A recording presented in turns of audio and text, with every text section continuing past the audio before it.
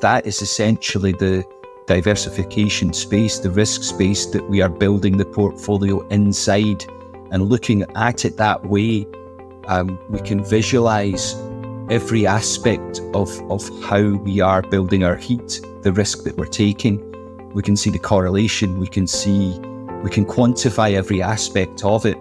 And we have various ways that we control the heat inside that space. Imagine spending an hour with the world's greatest traders.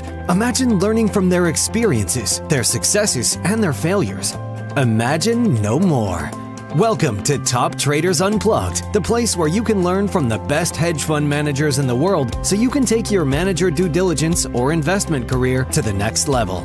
Before we begin today's conversation, remember to keep two things in mind. All the discussion we will have about investment performance is about the past, and past performance does not guarantee or even infer anything about future performance. Also understand that there's a significant risk of financial loss with all investment strategies, and you need to request and understand the specific risks from the investment manager about their product before you make investment decisions. Here's your host, veteran hedge fund manager, Niels Kaastrup Larsen.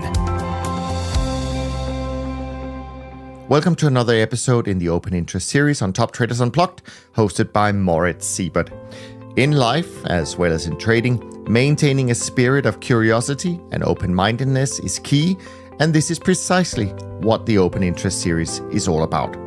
Join Moritz as he engages in candid conversations with seasoned professionals from around the globe to uncover their insights, successes, and failures, offering you a unique perspective on the investment landscape. So with no further ado, please enjoy the conversation. Hi everyone, I'm Moritz Seibert, and I'd like to welcome you to another episode of Open Interest on Top Traders Unplugged. Today, I'll be speaking with Gareth Abbot and Richard Liddle from Bowmoor Capital, a UK-based trend-following firm. And I've really been looking forward to getting them on the podcast because, truth be told, I had really never heard of Bowmoor Capital before last summer when a friend mentioned it to me for the first time. And I got really, and I mean big time, really intrigued about how they manage their portfolio, the small number of markets they trade, and of course, their very good performance during 2023, which, as we now all know, wasn't an easy year for most trend-following traders. So, Gareth, Richard, welcome to Open Interest. It's great to have you guys on. Thank you for having us. Thank you. Thank you, Moritz. I was just mentioning that 2023 was a tough year for trend-following trading strategies. And we didn't record this, but when we just got onto the recording platform, we were speaking about the start to the year. And I was saying, there's a bunch of funds, that are up 3 to 4%, and some of the industry benchmark indices, they're maybe slightly positive now. And then, I don't want to steal your thunder. You just mentioned to me, you had a fantastic start to the year. So maybe without any too much of any specifics, tell us how your start to the year was. We don't need many positions in this compact portfolio to drive performance, and in a pretty good place with 3 fairly strong positions driving performance close to 9% so far. So yeah, we're enjoying this month. And on the other side, typically we can have a majority of small losing positions, and that's smaller than usual. We don't have many.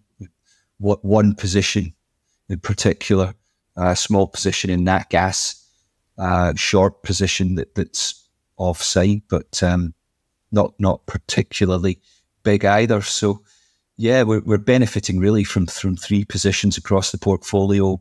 One in the stock markets, one of the metals, and a soft as well. Go into a bit of detail, I suppose, on these, but there's some of our bigger positions that are going well. It's a good start to the year because we, like you said about 2023, we did have a decent year, but finished, unfortunately, it was a hard December. So actually, it's quite nice to bounce back with a really strong so far, nearly 9% January following that December, and start the 24 year with a really positive month. As I always like to say, on the 23rd or 24th of January, say we have a week still to go. The month is still very young. A lot of things can happen even in the last trading hour of that month. So, but hey, kudos to you. Well done. I think you mentioned short palladium, long cocoa, long the Nikkei. These are all, good positions, and they've been driving your performance. So congratulations on a good start. Now, we immediately jumped into performance, but what I really wanted to do in terms of to start out is, your backgrounds, which I thought was fascinating because, Gareth, you have a background as a quant and a mathematician, which in our industry isn't all that unusual. And Richard, you used to be a Royal Air Force jet pilot. And that is the interesting piece. Like, don't tell me it hasn't been exciting and that your new role as CEO of Bowmoor Capital is even more exciting than that. Maybe it's safer, but how does one move from flying jet airplanes in Iraq to running a UK-based trend following trading firm? I think it was, there's a lot of skills crossover, which on the surface may not be obvious, but there are a lot of those discipline skills that I bring forward. And to be perfectly honest, I spent 20 years as a pilot. I flew helicopters for 11 years and then jets for 10, ending as a flying instructor. And we have a very well-trodden path within the British military into either commercial aviation or into city jobs with the large, institutional banks. And I kind of made a decision early on that no civilian flying role is going to have the level of excitement that I had with those 20 years. I had a fantastic time, but it was time for a new chapter. And I wanted to make that transition into the city, into that traditional world, which we did have a well-trodden, should we say, we called the golden handshake. A golden handshake into the likes of Barclays was the one that I was looking into. And through a choice, shall we say, series of events, I was introduced to Gareth and Brendan, the trading team of now Bowmoor. They weren't at the time. And a plan was formed. A plan was formed to take the strategy, which is Global Alpha, under a new umbrella, under a new fund structure, a new corporate entity, which became Bowmoor Capital, of which we put a very tight core team together, specialists in their individual fields, with a very clear goal of making the strategy the sole strategy and allowing it to be open to far more investors than potentially it previously was. And I took that risk rather than going for the well-trodden path into the city and having a Barclays title next to my name. I thought, well, actually, my entrepreneurial spirit, which I've always had through many other ventures, I would rather lead this team. The power of the strategy is evident. The power of the team and the trading desk led by Gareth was evident. And really, my role was very, I won't use the word easy, because I think distribution and raising funds is, as we probably all know, is one of the hardest roles of getting a new fund off the ground. The strategy speaks for itself, but my role became very much driving distribution, driving the setting up of the fund structure. We were previously a Luxembourg structure, then moved it into a Guernsey fund structure, which with all of the complexities there. So we were a new emerging fund, even if the strategy was a legacy strategy, shall we say, and been running for a number of time, for a number of years. So that challenge really appealed to me. And I think it was that challenge that I leaned upon the previous military experience, the handling of the pressure, the handling of those challenges. And it was using that experience, completely different environment. No longer was I sat in a cockpit at 30,000 feet, but I was actually managing the same level of stress and pressure, though, sat behind a desk to get a new fund off the ground in a new structure and drive AUM in it to our lofty targets, which we still have. So a lot of, should we say, crossover skills. The challenge, I would say, has been, again, on a par, and I thrive in it. And I think what makes it exciting is not only the strategy. I mean, the strategy which Gareth runs is phenomenal and really is market leading, but the team we have is small, highly focused and highly dedicated. And I think that really does make working with Bowmoor an absolute pleasure. Fantastic, Richard. Now, Gareth, your experience doesn't come from a 30,000 foot view, from a cockpit. I think you are more the mathematician by background. At least this is my understanding. And the question I have is, a lot of quants, smart mathematicians like yourself, they go into all sorts of areas in finance, like high frequency trading and stat arb and derivatives trading, options, all that. why trend following? What piqued your interest, and why did it become trend following for you?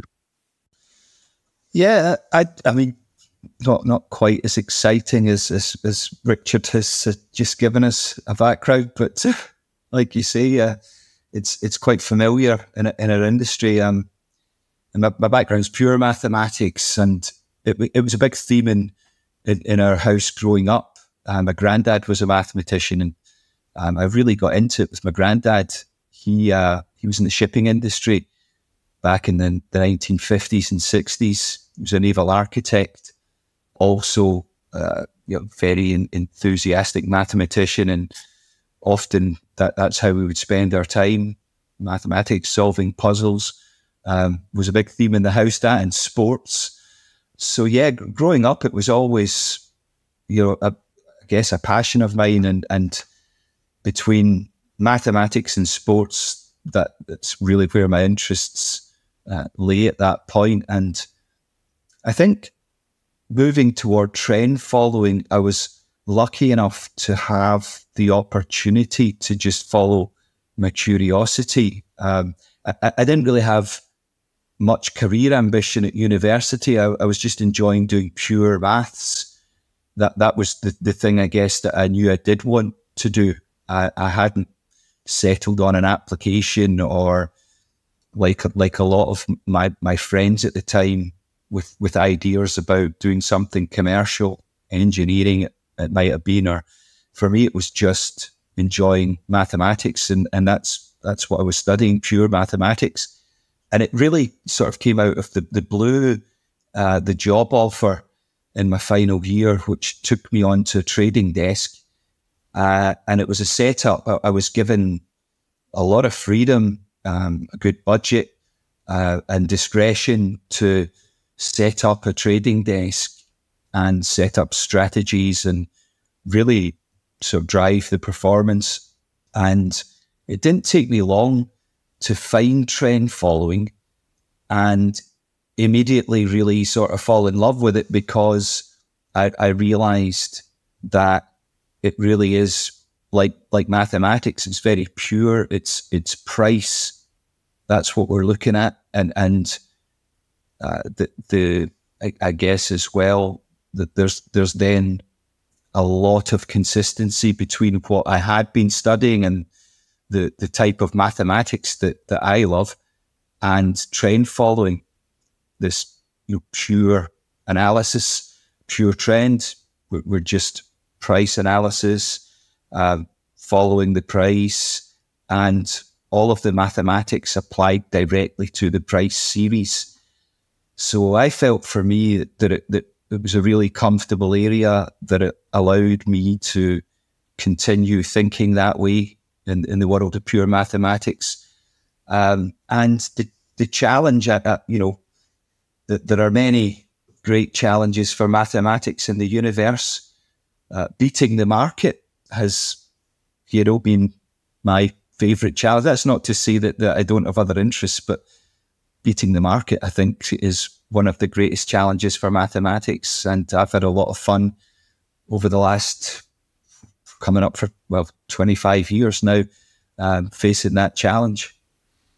When you say it's a challenge for mathematics, it almost sounds like there is a solution. There is at the end of the equation, that's the answer. That's the solution. That is how you beat the markets. But I guess that's not exactly like that, is it?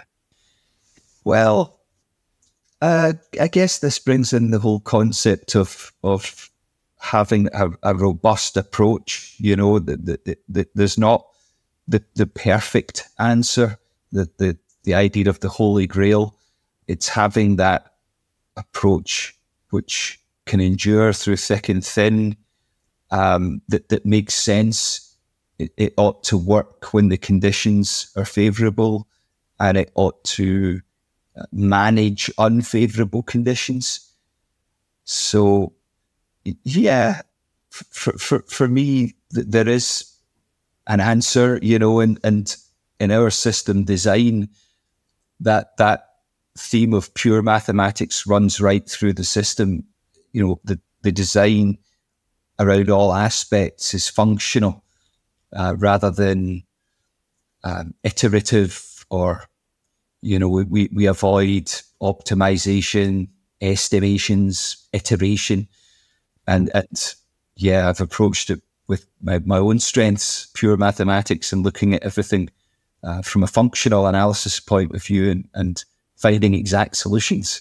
I guess keeping losing trades small and letting the winners run is part of the answer to that equation of solving the market puzzle. But Richard, maybe let me bring it back to you. You've mentioned your fund and the launch in Guernsey, or the migration from Luxembourg to Guernsey. Maybe tell us a little bit more about that Global Alpha Fund, I think it's called, which you launched in the summer of last year. What does it trade? How does it trade? Is it pure trends? Just the high level summary of that product. Absolutely, and again, we are a single strategy fund, so it is exactly as you say. It's the Global Alpha Fund, which is run out of Guernsey under Northern Trust. We trade 21 markets. And the intricacies and the whys and the wheres of the 21 very much is left, I'll leave for Gareth. But we trade only 21 markets of pure trend.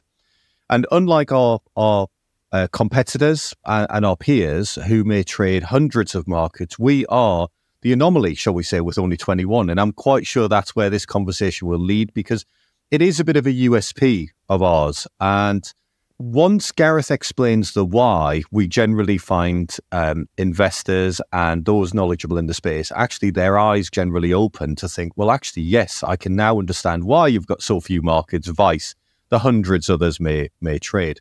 So yes, we trade 21 markets. We cover all sectors of the global economy, from the metals, the stock markets, the softs, etc. And we could go into the specifics, if you wish, of those 21. I'm more than happy to list them off. But ultimately, we work it around what we refer to as a MEC portfolio construction, where we're mutually exclusive but collectively exhaustive, hence maximizing diversification. And simply put, it's those carefully selected markets in an optimal number of markets to cover, like I say, every sector across the global economy. They're highly liquid markets, and they're selected exactly for that. So they are the 21, should we call them, most liquid markets, meaning that we're never going to be left with in a position where liquidity for the fund may become an issue. So to briefly cover what we've got, we cover indices. So we've got Eurostoxx, Dow, and the Nikkei. We'll cover interest rates. So we've got the SOFR, the Euro bond, and the US long bond. We've got currencies. We cover British pound, Canadian dollar, Aussie dollar, metals, gold, copper, palladium, energy, crude, heating oil, and nat gas. We cover grains, corn and soybean, softs, cocoa and coffee, and finally livestock, live cattle, and lean hog. And then obviously the portion in cash. So they are the 21, giving us that, like I say, that MEC portfolio construction. So you teed it, you teed the golf ball up for me very nicely, and thanks for that, Richard. By the way, I just listened to the markets that you've mentioned there. Wheat is missing. There's no wheat contract you're trading, or did I miss that? I'm not sure. But why? Look, I mean, this is the thing. I mean, this is exactly where that conversation is going to go, and I hope it's going to be interesting. Blackjack 21. Why 21? Why not 22? Why not 20? Why not 30? Why not 40?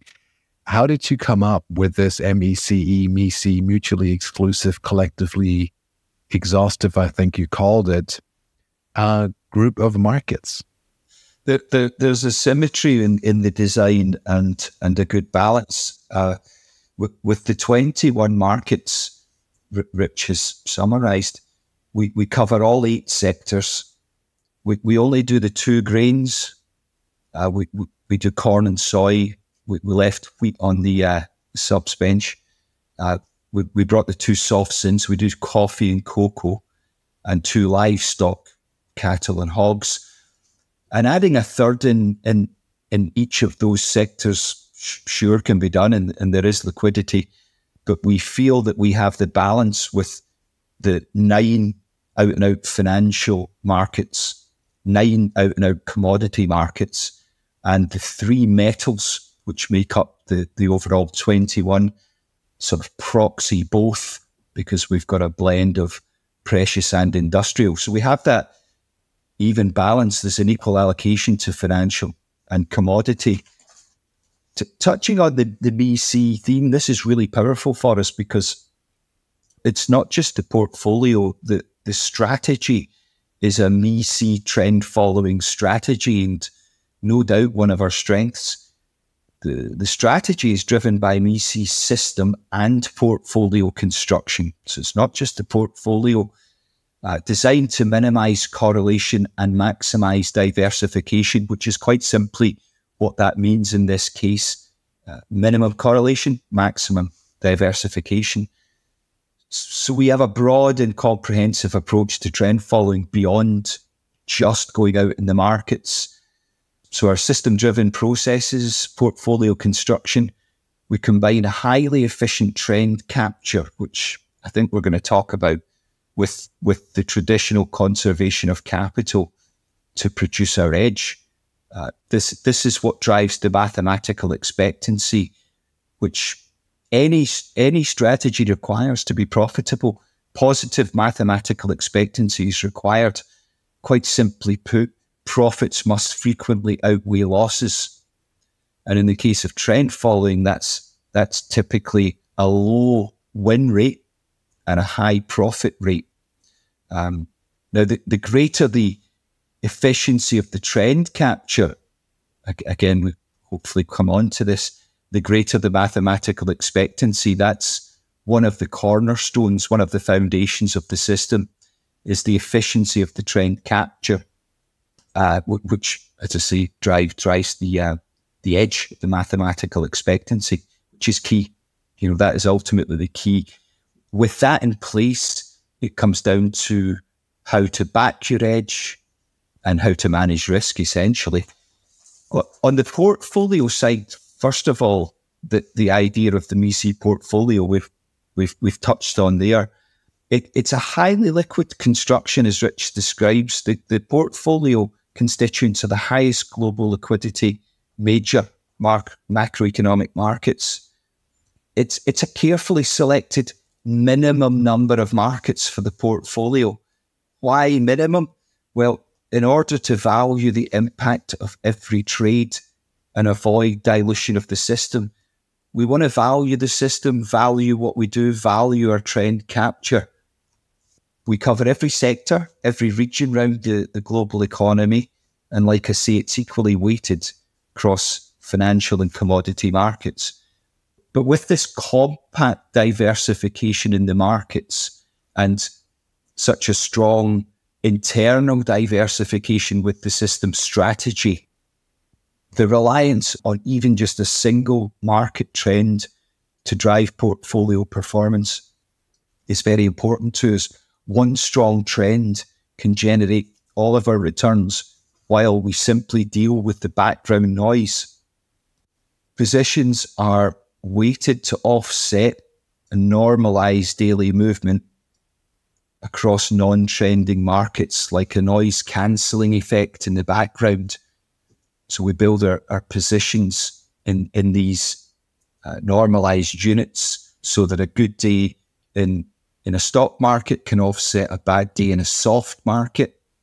And what that means is that we achieve this noise cancelling effect. Non-trending positions will cancel one another out, while performance is driven by our strong positions, our the trends that we capture. And like I say, just one can drive the entire portfolio performance, which is something that we value greatly.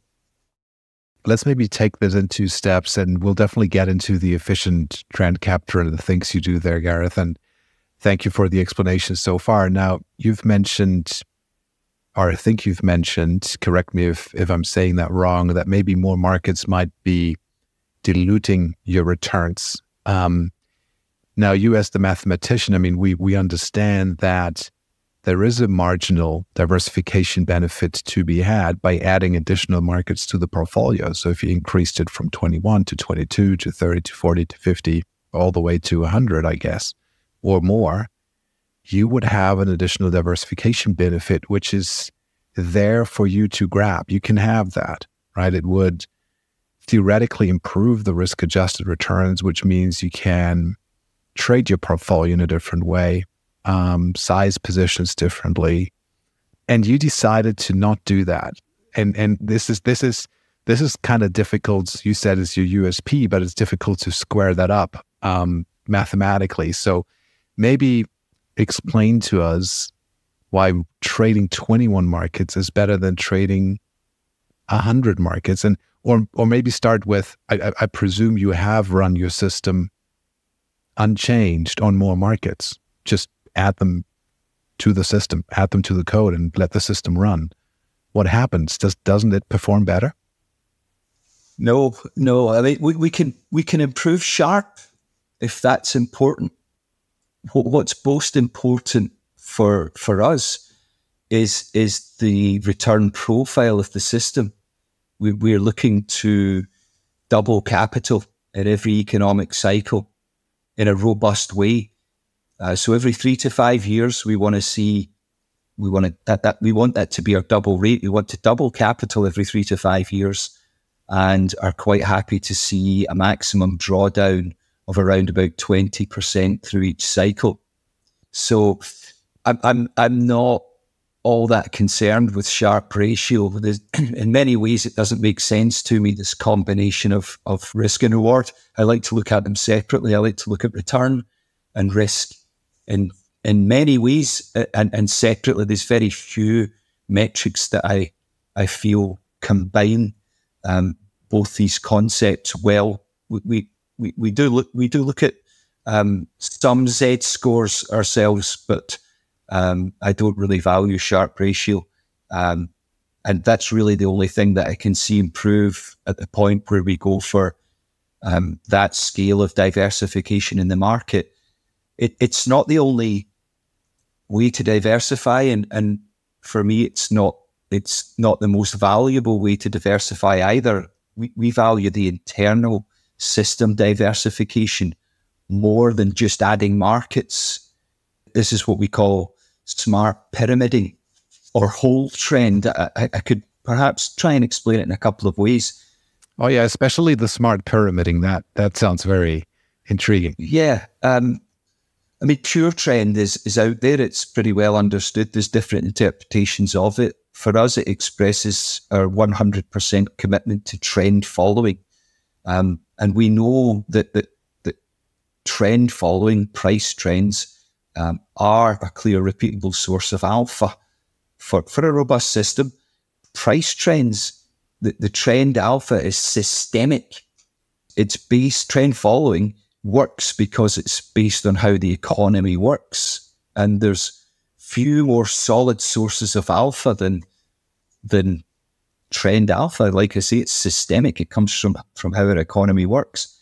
The idea of whole trend, this expresses the me-seed commitment to maximum trend capture and to maximize the mathematical expectancy as far as possible with the most efficient trend capture that we can achieve. We're looking for maximum price movement and profit across all markets, and we've committed more to that area, to that efficiency of achieving the maximum price movement, the capture, and profit across the markets we trade before we just add more markets with a multi-strategy, multi-frequency system. This is the idea of the smart pyramiding. So we're casting as broad a net as we can across the markets that we trade. And we trade multi-strategy, multi-frequency, 4 strategies across 4 frequencies. And these are established industry methodologies that we've upgraded. They're based on simple mathematics, all trend following, all in different ways. And this composes an internal diversification space within the system to diversify and pyramid every trade.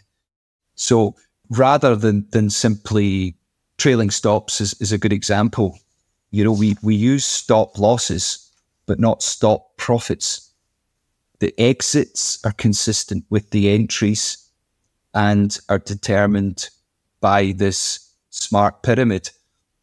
So the diversification that we can achieve this way with the smart pyramid, we have the 4 strategies on 4 frequencies, gives us 16 individual strategies, all trend following, all in different ways. And there we have the diversification to capture different price structures, the many different types of trends in all these markets. That is probably what you mean with the smart pyramiding. As you have said, it is this combination of systems. You have, I think, a total of 4 model types, if you will, and then 4 timeframes. The total of that is 16 systems. When you combine them, you essentially have this layered approach, which we could say pyramids you into position, but it is not, say, the original definition of a pyramid whereby you would add to a winning position and just become larger and larger and larger, and maybe adjust the stop. You would simply, trade another time frame or have another model come in. And I'd like to really speak to you about that, and to you, Richard, as well. We'll tie you in a sec. Just final thing on the markets and prediction around markets. You've made the decision to trade 21. You've made a decision to trade, say, the Nikkei index, I think you've mentioned at the beginning of the show, and not the DAX index and not the FTSE index. Why is that? Did you look at the performance? And I'm asking there's a background to my question. So background is, if you analyzed your return stream and you found that there is a set of markets that have better and more persistent, statistically significant and persistent trending properties, then you could arguably say that you only want to trend follow these markets. Say the Nikkei is, 2x or 3x better in terms of return output than the DAX index. Then you could say that you don't want to be trading the DAX index at all, and you will be committing all your risk budget to the Nikkei index as a result of that. And there are some market participants, trend following traders in our industry who do that in the alternative market space, deliberately removing the traditional markets from their portfolios because they say they have inferior trending properties, and they replace them with these alternative markets where they say that they have higher sharps or higher risk-adjusted trend following returns. But to me, and I respect that decision, but that is also kind of like making a prediction that persistency will continue in the future, that what you have observed there will also be true going forward. That to me is always a difficulty with predictions in general, because I really don't know which of these fantastic markets that we trade are going to be throwing us off these great trading opportunities. It might be cocoa, it might be sugar, it might be the DAX index, it might be, for once in a while, the FTSE index, who knows? So to what extent did that play a role when you looked at these markets? I mean, how did you decide which ones to exclude? And is there kind of like the thinking there that, the markets that you trade, they just had maybe produced the best returns in the past, and therefore you've selected them for your portfolio and you threw the other ones out? How did you form that portfolio when you view it through that lens? We didn't in any way optimize any aspect of the strategy, the system, or the portfolio. No question, we could select 21 markets which would massively outperform what we have here, but that's just not the way that the system has been designed. Through testing, we've always required that the system would perform given a reasonable sample of markets. The system will perform well. Okay, going back to the Sharpe ratio, that might not hold up so well if that's important. But given 8 markets, just a proxy from each sector. So that's always been a requirement through all the system design and testing, is the system must perform given a reasonable sample of markets, and will do. If we run the system on one from each sector, 8 markets, performance is good. Even fewer markets than that, if we get some sort of diversification between financial and commodity. We wanted to avoid the portfolio looking like we had cherry-picked as well, which is why there are no surprises in there. So, for example, in the stock markets, we've gone for the multi-region major markets. So we've gone for Euro stocks for Europe. We've gone for the Dow in the States. That could have been S&P. NASDAQ would likely outperform them both. And we've gone for Nikkei in Asia. And typically Hang Seng would outperform there. So we wanted to demonstrate the power of the system, which we feel this portfolio does very well. And there's no question, like you say, that there are bigger returns up for grabs in some of the smaller, more obscure markets. A good example would be Bitcoin. There's no question that the system likes Bitcoin, right? If we throw Bitcoin in there instead of something like Canadian dollar, yeah, that has a big performance impact. And maybe that's for a later product. Maybe we will take that view and have a more risk-seeking product in the future. But the purpose of Global Alpha is to have a very solid product. It's all major market and demonstrate the system capability. Like I say, the system will perform given a reasonable sample of markets. It doesn't need to look for that extra alpha that is out there in many of these less liquid markets. Sure. We can never be sure, and neither can you be sure that you have the best set of markets, because you very likely will never have the best set of markets. So in your case, a simple test would be if you replace the Nikkei or the Euro stocks or the Dow, I think you've mentioned, with whatever the Australian stock index, the FTSE, and the Canadian stock index, and you replaced your palladium with platinum and your heating oil with gasoline, you have another set of 21 markets. Performance will be different, but what you're saying is no matter how you slice and dice it, every single one of these portfolio combinations over time will have a positive expectancy. I mean, all I guess I feel strongly about in that regard is that we give some consideration to the diversification, So again, just sticking with the stock markets, the Euro stocks is in there as a proxy for Europe, the Dow for America, and the Nikkei for Asia. So, like for like changes, just to maintain the diversification. And we do daily monitor. We do monitor and track, well over 100 markets. But to swap in and out is not something that is taken lightly. But we have looked at in the past, and we are currently at present as well, where we look intricately at one specific market and decide whether it's better placed to fill that slot in the portfolio. And what Gareth mentioned is, on my aspiration, certainly within, I'd like to. We are currently testing what we refer to as a wild card.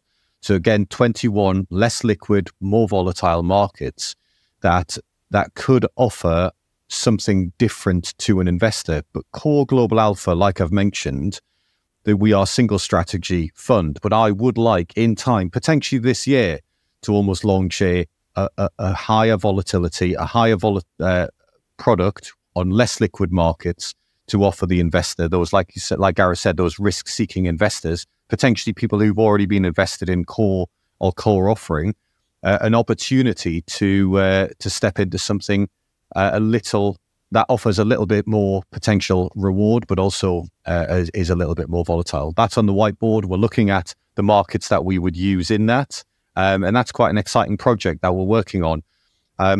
We've carried out a lot of testing on it. Hopefully, we'll be looking to launch an internal managed account shortly to put that live, and then who knows, Bowmoor might have that as an offering within the next 12 months. Well, interesting. Looking forward to that.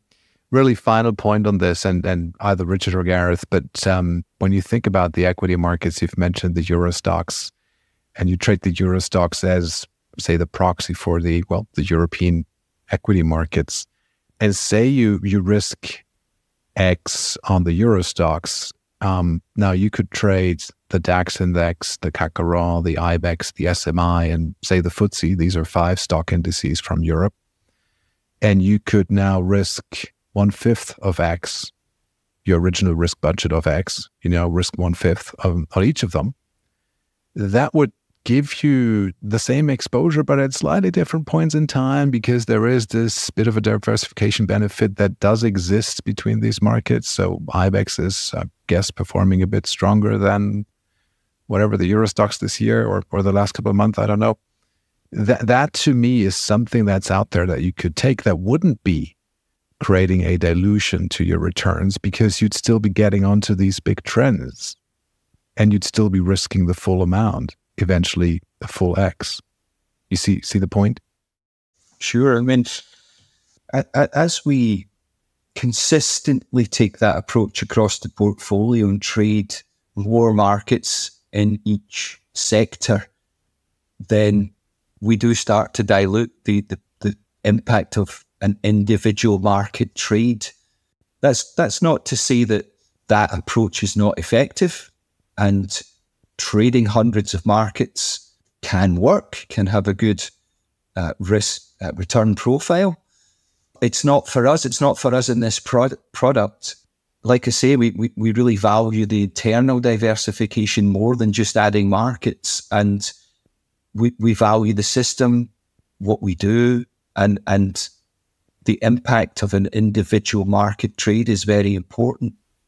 That is the other thing. I think you have put a lot of value, and I do agree with that, on system diversification. So you have diversification that stems from the market's selection, and you have the diversification that you get from trading across different time frames and different system types. And maybe, Richard, we've already touched on the 16. Maybe you can give us a bit more of a high-level overview of the time frames and the model types that you run there. And I'll probably leave the model types to Gareth, but the time frames we look at are not optimized in any way, and they are simply based on Dow theory, being a month, a quarter, half yearly, and yearly being the time frames. And the reason we don't optimize them, quite simply, is it is only optimized, and we may optimize it, but it's only optimized until the time a further optimal may be present. Therefore, sticking to the Dow theory timeframes is something that Gareth's been very key. Now, those 4 timeframes are then coupled with 4 models and they are the models which are used for the entry and the exit signals. Gareth, high level, do you want to touch on the 4 models that you use, or the 4 indicators that you use coupled with those 4 timeframes? Sure. Yes. Again, we're on this idea of whole trend and smart pyramiding, and most of and we've spoken about the systemic source of alpha, the trend alpha. Most of the original pure trend CTAs were driven out panic reaction to market conditions like 2010, and victims of their own huge success in many cases. Trend following was easy money in the early days. For over 40 years, all of the classic single strategies had proven robust individually. In fact, every single global alpha strategy had outperformed on its own.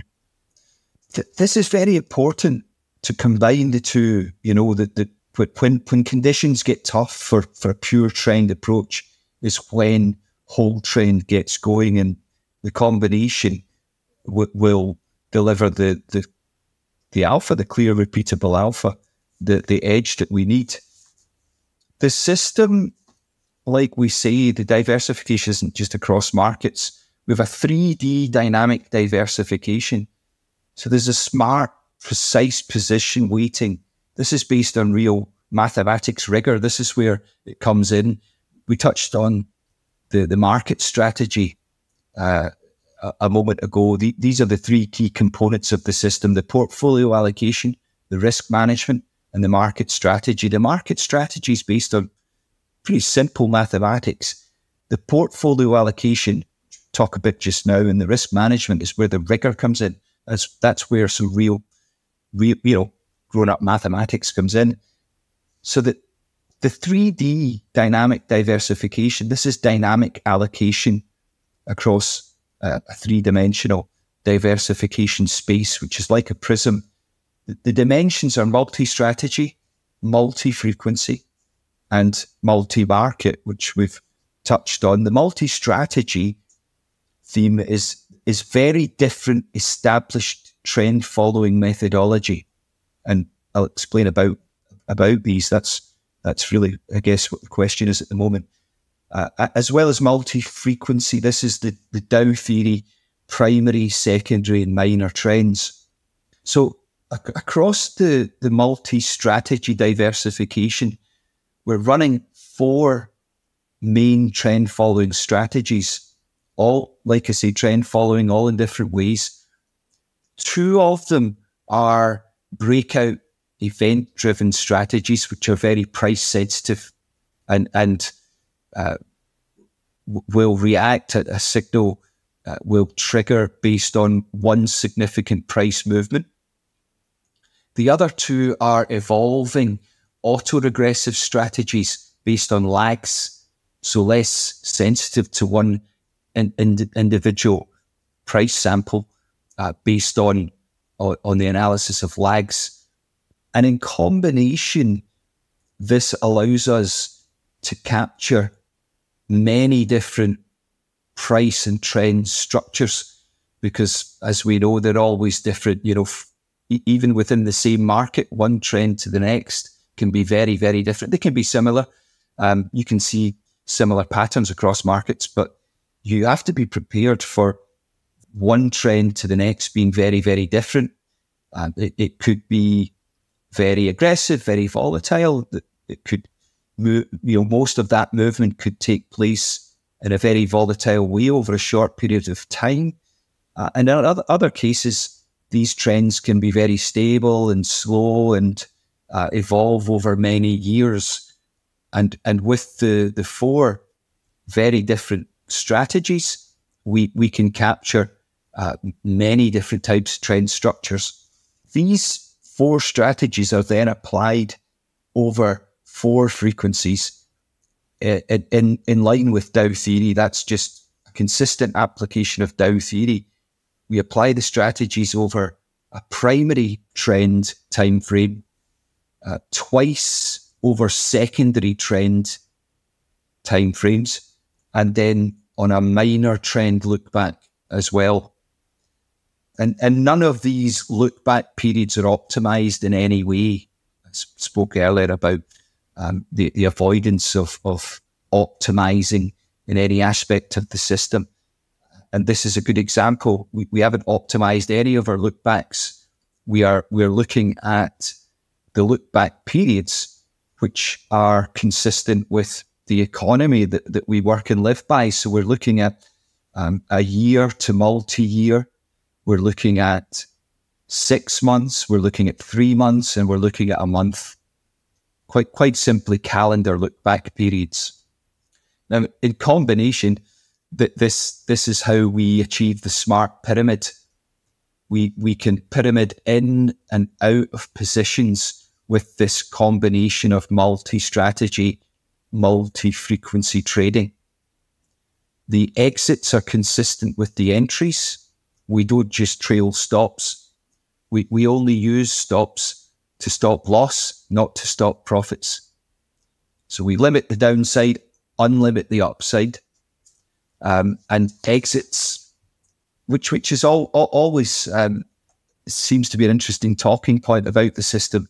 The exits are consistent with the entries. So if we have entered a trade based on a Donchian channel or a moving average cross, then that's how we'll exit the trade. The stops will be placed simply to limit the entry risk, the loss of the trade, not to take profit. And in this way, we achieve the outcome of the smart pyramid, and we can capture the many different types of trend structures, which simply trailing stops doesn't do very well. It doesn't allow the same freedom, which logically is consistent with how the entry decisions were made. If you enter based on a linear slope, it's sensible to exit based on that same slope. And like I say, we leave the stops just to limit loss, the entry risk.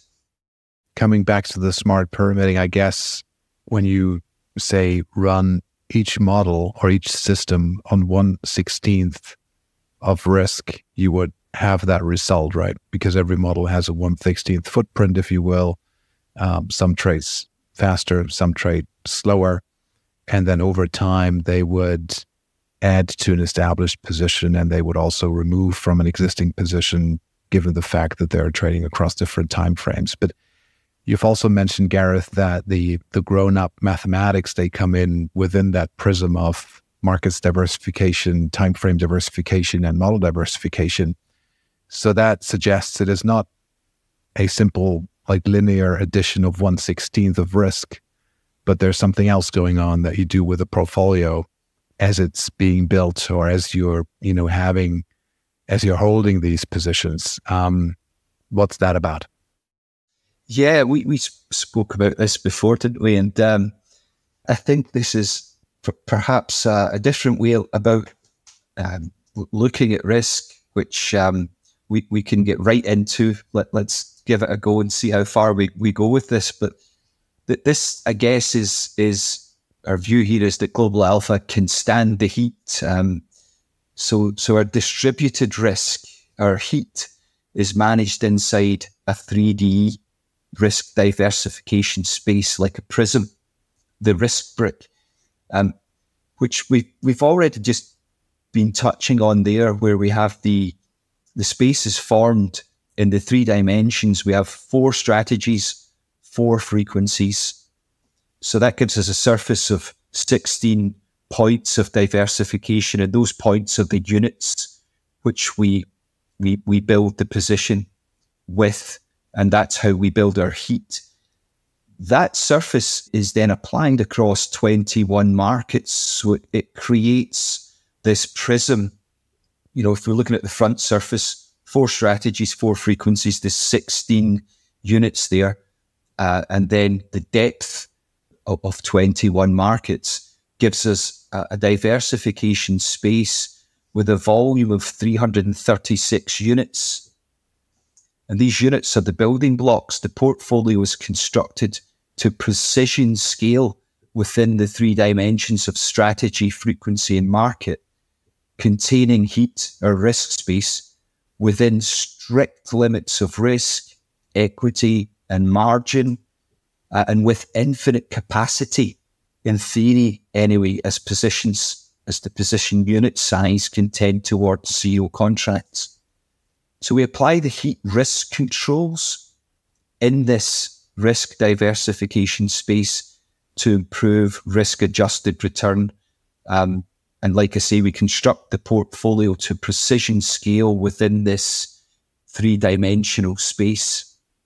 So I suppose it's a slightly different way of looking at it. We look at the efficiency of the space, like I say, with the dimensions of 4 strategies, 4 frequencies across 21 markets, that there's 336 units in there. That's the volume in which we can build the risk. The surface area is 368 units. So we've got a very high efficiency of the space to begin with. There's a 91% heat efficiency there when we compare the volume to surface area, which would be much lower in cases where a system has less internal diversification. If it's a single strategy approach, trading, one type of trend following strategy on one frequency, whether many CTAs would take that approach or not, but that would be a very inefficient risk space with a much lower, fall down to closer to 25%, that efficiency number, comparing the volume to the surface area of that diversification space. So it then becomes about how we control the heat inside that space. That's how I look at it. I look at it from the outside in. That is essentially the diversification space, the risk space that we are building the portfolio inside, and looking at it that way, we can visualize every aspect of how we are building our heat, the risk that we're taking. We can see the correlation. We can quantify every aspect of it. And we have various ways. I'm quite happy to go into these ways that we control the heat inside that space. Let's do this a little bit. Before we do that, Gareth, we need to define what heat is. I think it comes from, say, Coda and Druce. So heat is essentially the risk or the equity at risk initially, and then also, depending on how you view it, as the trade develops. So the risk to stop, if you will. Is this your definition of it as well, or what do you mean when you speak about heat in the portfolio? Yeah, it's the total distributed risk. So for us, the positions, the total distributed risk in strict 3D limits, the positions build accurately, and the risk to scale in market generic normalized units. So it's how we distribute our risk in terms of building in the units. So I guess an example of that would be with the 16 units provided by the 4 strategies across the 4 frequencies. And at the point where all 16 units build the position, we call that a fully loaded position. We have one at the moment, the position we have in Palladium. We have a short Palladium position, which is fully loaded. So all 16 units are short. In that case, the 4 strategies across the 4 frequencies are all short. In that sense, that's how we view the heat within this diversification prism. We look at how we're building units across the portfolio. And in the case of Palladium, that would be a full layer. So I presume Palladium now has a lot of heat in your portfolio relative to, say, I don't know, nat gas, I think you've mentioned initially, where you have a little bit of an offside position. I think you've used that word. Is there like a dynamic or ongoing adjustment of that heat going on between markets, in the sense that, say, the Palladium heat or the Palladium equity at risk to stop becomes too large, you would reduce that position to control that heat, reduce it, and move it somewhere else? Or is that something that you would refuse to do? There's a combination of both aspects there. So whilst the position in Palladium itself is built by the smart pyramid, and in this case, all 16 units are short, at the same time, the risk per unit is controlled in a simple way by the bet size itself. So there's a bet size within every unit. So the unit equates to a determined bet size. This calibrates the risk per unit. And one of the aspects there is the very familiar methodology of volatility normalizing. So if in the case of Palladium, the market became more volatile, then the unit size, the position size of that unit would decrease to uphold the target return. So it's the same idea of, and it's ATR based. These units are volatility normalized so that the outcome, or the target outcome in any event, is that a unit in Palladium will move the same each day on average as, in dollar terms, as a unit in gas, albeit those positions are different in size at the moment because, like I say, Palladium, we're fully loaded, short 16 units, and the short position in gas is only 5 units. But those units are volatility normalized in a very similar way to the methodology that many people will be familiar with just ATR-based volatility normalization.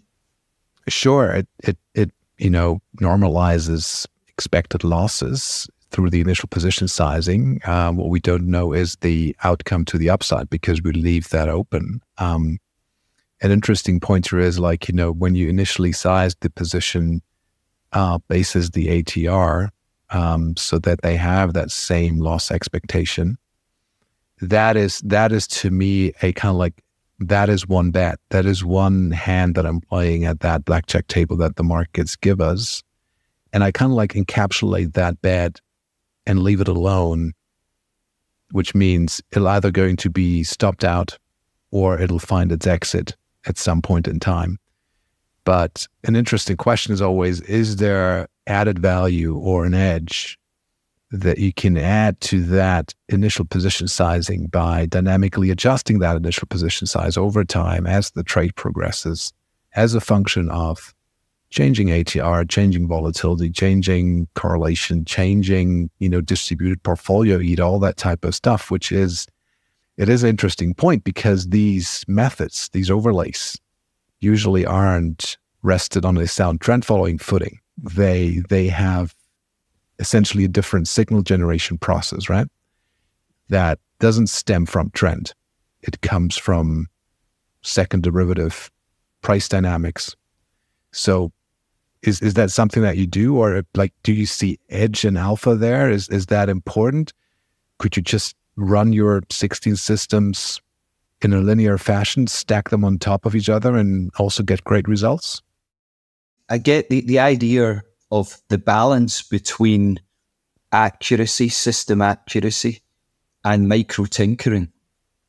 I guess the more you try and factor in, the more micro tinkering, the more the risk of getting whipsawed essentially, versus, and the robust approach to avoid micro tinkering too much and trying to be too accurate, versus having a robust level of system accuracy. We do dynamically adjust the position, and that the ATR is a good example. So based on the volatility of the market, we dynamically adjust the position size, the size of a unit, just again to target that outcome.